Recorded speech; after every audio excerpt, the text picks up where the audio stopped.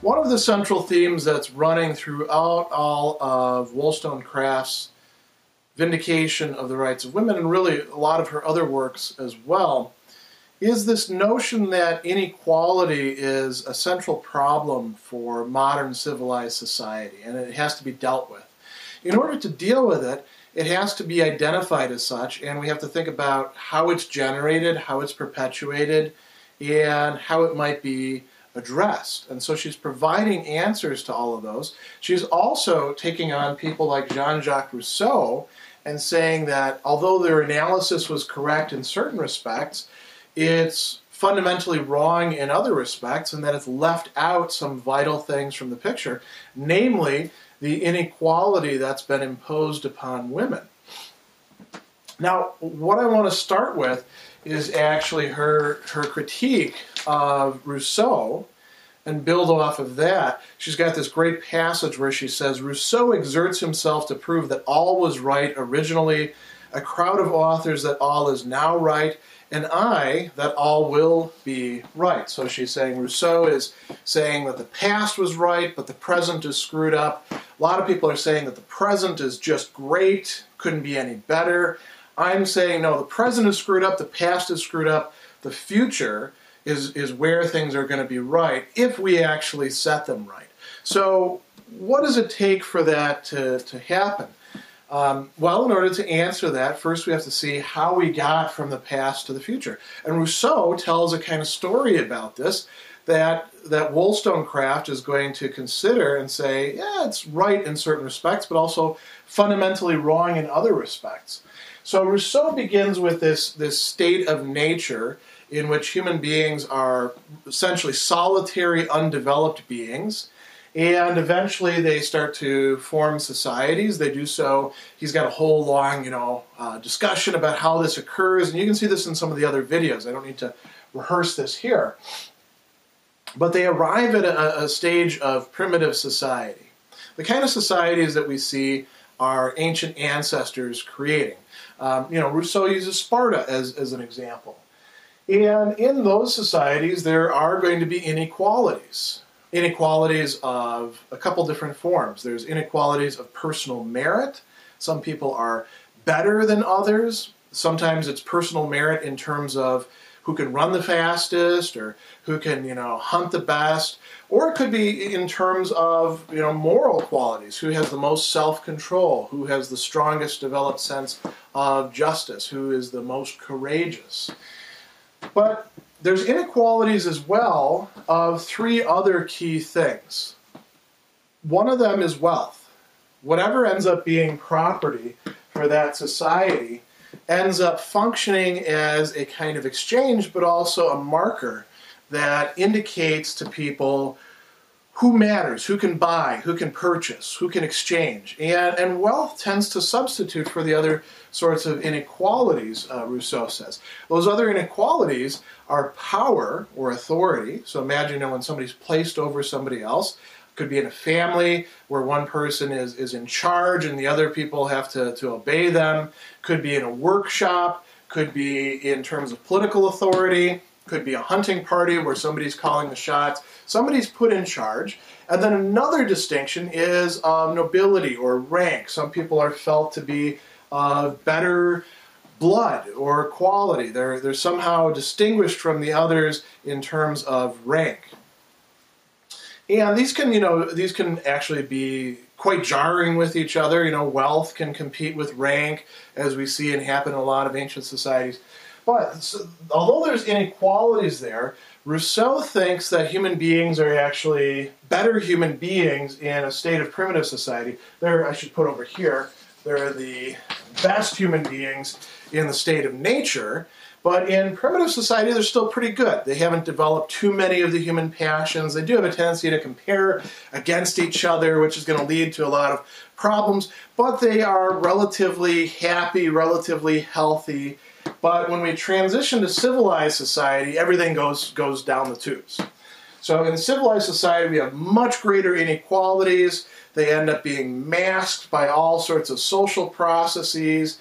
property and laws get introduced, but they don't really help out the people that they're supposed to be protecting, like the poor or those who are vulnerable. And human beings in general become much worse in civilized society, according to Rousseau, in moral terms. Their passions develop so that they become obsessed with having power over other people, being given little distinctions that elevate them above their fellows. You know, if you want to put this in workplace terms, think of the person who's totally obsessed with what their job title is and, you know, getting to control the supply cabinet or something like that. And Rousseau says, well, that's what people in civilized society tend to be like. The bosses tend to be jerks. The rest of us tend to be jerks. We're all sort of, you know, making each other worse by our own misery and unhappiness. It's one big ball of human nature having developed, but having developed in bad ways. So, what does Wollstonecraft say about this? She says Rousseau actually got it wrong. How did Rousseau get things wrong? We're going to look at each part of this. First off, he's saying, you know, we should, you know, be in a state of nature. That would be great. She says we wouldn't develop our human capacities at all in that state. What is Rousseau actually thinking? You know, lauding that as the ideal. Human beings are supposed to develop. We were given this capacity for self-improvement so we could actually use it and make something of ourselves as individuals and as a species. Primitive society. Is primitive society going to be better? Well, we'll look at that in a moment. What about civilized society? So, what Wollstonecraft says is what we take to be civilized society isn't really such. It's better to think of it in terms of, let's call it,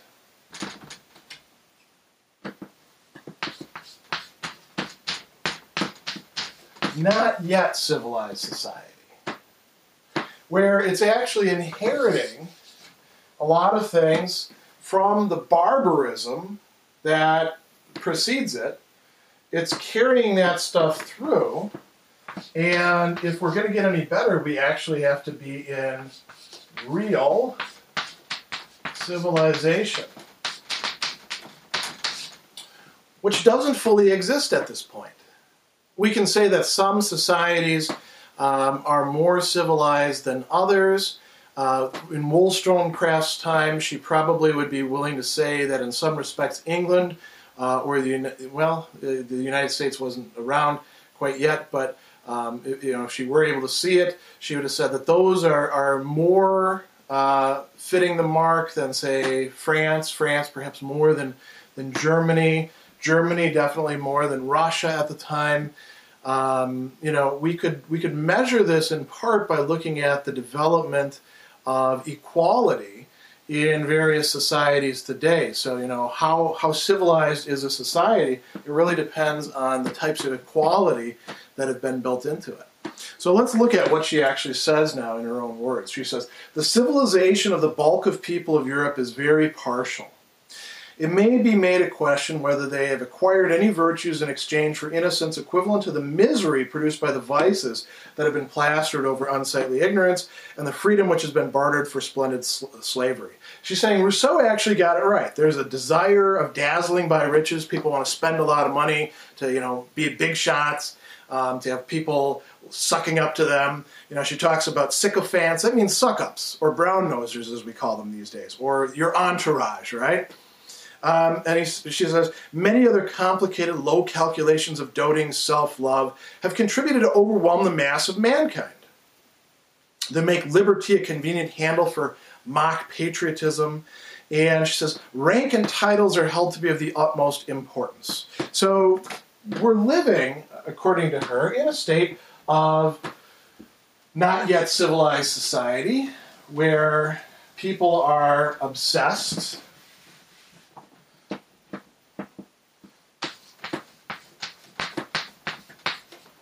with rank, with power, with wealth. with their self-image. And there's a lot of inequality still left in there, because these are things that, by their very nature, have to be unequal.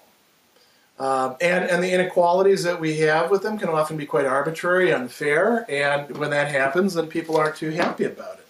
So she says, this has been the wretchedness that has flowed from hereditary honors, riches, and monarchy. What is Rousseau responding to? Rousseau's saying, yeah, the current situation really is pretty bad. Rousseau's wrong in thinking that going back to an original state of nature is somehow the preferable option. And he's also wrong to be lauding primitive society, as she says. She says, Rousseau celebrates barbarism, and he forgets that in conquering the world, the Romans never dreamed of establishing their own liberty on a firm basis or extending the reign of virtue. So, these primitive societies, they look pretty good, but if you had to live in them, you probably wouldn't be that happy, because when you look at them carefully, not everybody is free in them. A lot of people are living as slaves. A lot of them are suffering under rather arbitrary punishments that are coming from the Lord up on the hill, who calls the shots, or the priests that are telling the people what to do. And that actually carries itself forward into civilization, according to her. She says that, disgusted with artificial manners and virtues, the sort of things that goes on in modern society, the citizen of Geneva, that's Rousseau, instead of properly sifting the subject, threw away the wheat with the chaff. What does that mean? We talk about throwing the baby away with the bathwater. He throws away civilized society because of the things that are wrong with it when it's not yet fully civilized. So instead of looking further to where it should be going, he ends up saying civilization is no good. He should have asked whether the evils were the consequence of civilization, this sort of thing, or the vestiges, the leftovers of barbarism. That's an important question. Wollstonecraft is saying, actually, what's going on there is everything that's wrong with civilized society is just barbarism that hasn't yet been brought into the realm of real civilization, which is going to involve genuine equality and is going to require the development of virtue, where virtue is going to be the primary mode of distinction among people. So, how does she explain this? She says, here we go. In the infancy of society, when men were just emerging out of barbarism, so at this point, chiefs and priests, touching the most powerful springs of savage conduct, hope, and fear, must have had unbounded sway. So some people had authority, right? And they were war leaders, and they were religious leaders, priests. And they fight with each other for a long time, and eventually somebody wins out, and whoever wins out, they're the one who decides, what the institutions are going to look like, how the society is going to be structured. They call the shots. They establish themselves at the apex, and then power flows downward in both kingly, or we might say governmental, and priestly or religious hierarchies. So she says, an aristocracy is the first form of government. Then monarchy and hierarchy break out of the confusion of ambitious struggles, and the foundation of both is secured by feudal tenure. So what we have is a feudal system going on here, where there's an entire set of layering of ranks and duties, and power flows downward from the top, all the way down to the people at the bottom, who are pretty miserable. So she says, this can't be the case for too long. As we're moving this way, the people acquire some power in the tumult, and that obliges the rulers to gloss over their oppression with a show of right. And so far we're here where Rousseau has been describing in his own stuff, where the rich, the powerful, the people who have authority create institutions that seem to be fair, that seem to make a level playing field, but don't actually do so. But Wollstonecraft is saying, well, that's not where the story should end then. Why don't you actually level the playing field? If that's really the case, if that's the problem, that it just seems to be a level playing field but isn't really a level playing field, then fix it. And that's what civilization will do. That's what civilization, the process of civilization, will encompass. There's another problem, though. What is it? What's been left out of this entire picture? As we moved all the way through here. There's been a class that's been oppressed, that's been subordinated, that has been left out of the picture this entire time.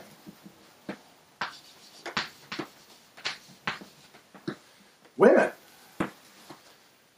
Inequality exists, not in the state of nature, if there is such a thing, because everybody's more or less in the same, rude, solitary condition at that time, so you don't have inequality. But as soon as we move to primitive societies, if you actually do ethnographical studies, and you put aside, these sort of things that we don't have an awful lot of evidence for, about there being some sort of universal matriarchy preceding, the shift to patriarchy. If you actually look at the historical stuff that we've got, it looks like most societies actually have been patriarchal. And what does patriarchy mean?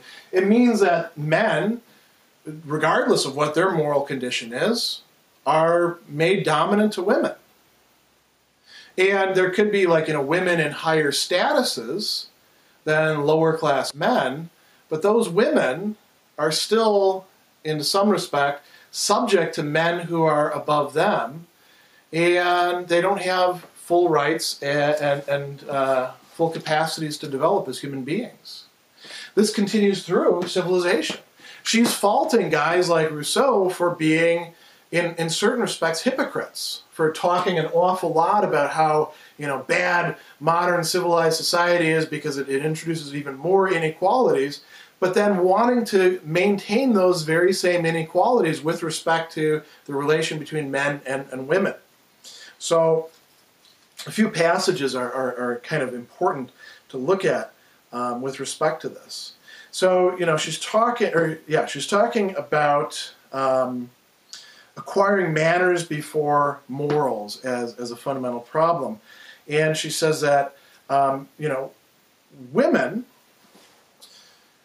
who are in the upper classes end up basically just being tokens that are exchanged. They're not treated as full persons. We've got this wonderful passage, riches and hereditary honors have made ciphers of women to give consequence to the numerical figure. What does that wonderful phrase mean? Well, a cipher is like a code or a symbol. So when we talk about riches and hereditary honors as having a numerical figure, what do we mean there? People are able to compare themselves against others. I have so much in the bank account, you have nothing. I have stocks, you don't have stocks. We can do the same thing with honors. Women are often treated as one more commodity that can be not accumulated unless you have a harem or something like that, but can be traded, can be bought and sold, can be used as a means of exchange and a means of measure. So when we talk about, for example, a trophy wife, that's exactly what Wollstonecraft is talking about there. People essentially purchasing the affection and the loyalty of another human being on the basis of they're going to bring to them some more prestige. So she says what this introduces is a kind of, ruling and mastery and slavery all under the guise of relations between people. So she says, here we go, idleness has produced a mixture of gallantry and despotism into society, which leads the same men who are the slaves of their mistresses, who will do what women want them to do when they want to have sex with them, when they want to have them on their arms, when they want to use them as a kind of conquest. to tyrannize over their sisters, wives, and daughters. This is only keeping them in rank and file, it is true. And so what she's saying there is, no matter where we go within society, whatever stratus that we're at, whatever strata or status, blended those two words into one thing, whatever stratus, women are in an inferior position, even at the upper levels. And women are half of the society, right? So this should matter quite a bit, but it doesn't seem to matter to these male social theorists. So she says men have increased that inferiority of women till women are almost sunk below the standard of rational creatures. And this gets to one of the ways in which that inequality is maintained within not yet civilized society and will be done away with once we get to real civilization. If women are treated as irrational or incapable of developing rationality, as we're going to see in some of the other videos, it's kind of a self-fulfilling prophecy. And, what's the opposite of that? She says, let their faculties have room to unfold and their virtues to gain strength, then determine where the whole sex must stand in the intellectual scale. Women are not yet ready to be evaluated because they haven't been allowed to actually grow and prosper as human beings freely, to develop autonomy, to develop the virtues and intellectual faculties.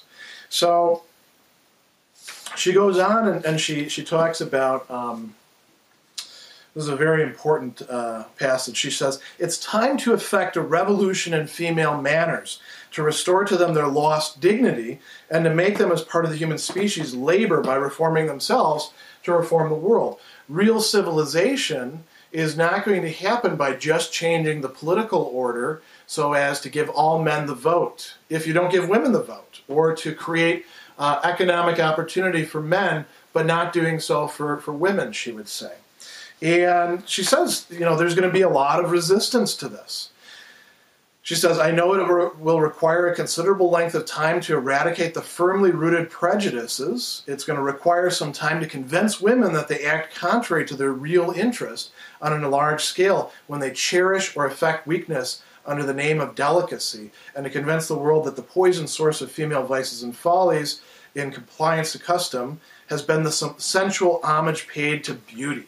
Because women have been made into essentially sexual objects, or objects of affection, or objects of the male, gaze and exchange, they've been placed into a situation over and over and over again through generations where they're not able to fully develop. And because they haven't fully developed, they don't even realize yet what they're missing, unless there's somebody like Mary Wollstonecraft, a rather unusual case of her own time, but somebody who we can recognize as much more common in our own time, where we probably, if she were looking at our society, she would have some quibbles with certain things, but she would say, on the whole, we've done a pretty good job of attaining that. The fact that more than half of my college students tend to be female, that's probably a case in point right there. Now, she's got this other great thing that she says about the path to real civilization, and this is what we'll end with here. She says, the two sexes mutually corrupt and improve each other. This I believe to be an indisputable truth extending to every virtue.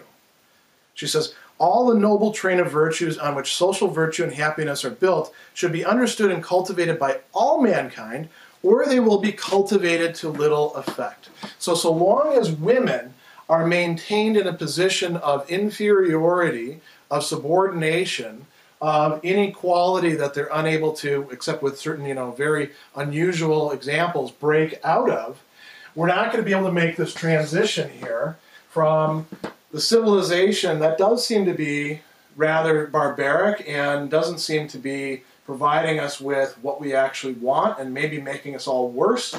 We're not going to be able to make the transition to real civilization. So if we're not going to fix this for women, and we're not going to allow women to truly develop as they ought to, and insist that men do at the same time, then maybe we ought to go back to primitive society. Maybe we'd be better off that way. But if there is the possibility of moving to real civilization, we should leave this behind and make the transition. That's what she's advising. That's how she thinks inequality will ultimately be dealt with.